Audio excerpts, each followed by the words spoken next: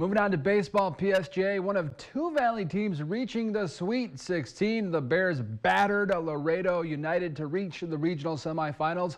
Up next for the Bears, a three-game series against San Antonio Johnson. The Jaguars, one of the top teams in the San Antonio area this season. PSJA baseball coach Marco Guajardo says his boys, especially his infielders, will have to be alert against the Jaguars.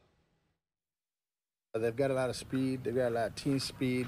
They do play a lot of small ball, and you know they're going to be tough. They're going to be tough. They're always tough. They're coached well, but we kind of have an idea what we're going up against, and I think we're ready. We're hitting the ball very well. Obviously, we scored 9 runs in the last inning. I think if anything, we just need to work on slowing the game down a little bit for us. Keep playing our own game and slow the game down, like my friend said, and definitely just stay within ourselves and not try to play too much big ball and keep it small like how we've been doing. Game 1 tomorrow night in Laredo. First pitch at 6 p.m.